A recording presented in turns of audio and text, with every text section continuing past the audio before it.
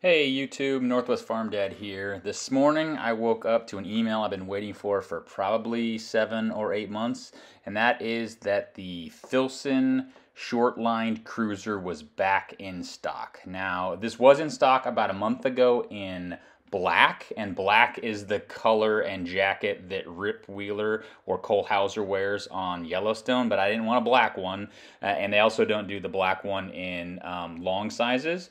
I wanted the Filson traditional tin cloth tan jacket, and I needed a medium long. That's the size that fits me best.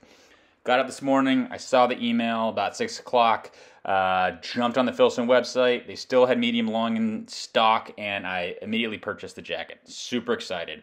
I had checked last month, and when the black ones rolled out, they showed as made in the US with imported material, which I'm fine with. I want the jacket sewn in the US.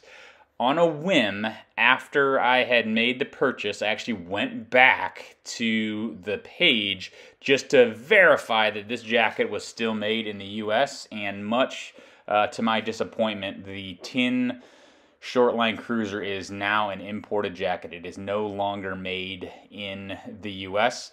This follows a pattern of Filson continuing to outsource a lot of their products overseas, and there are very few products that are actually still made in the US.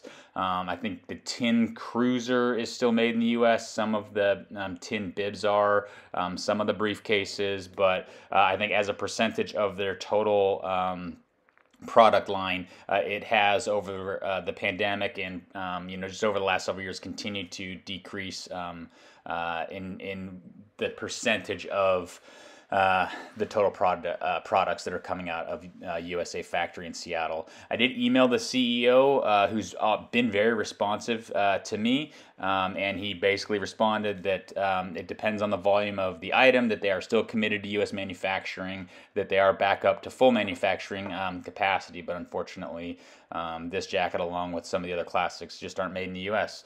So this jacket is, I'm not even gonna open it when it comes in. I'm gonna send it back. I'm not gonna pay $350 for a jacket that's not made in America. So anyhow, a little disappointed. Just thought I'd share this little tidbit with folks. So anyhow, thanks for watching, and stay tuned for more videos. Thanks.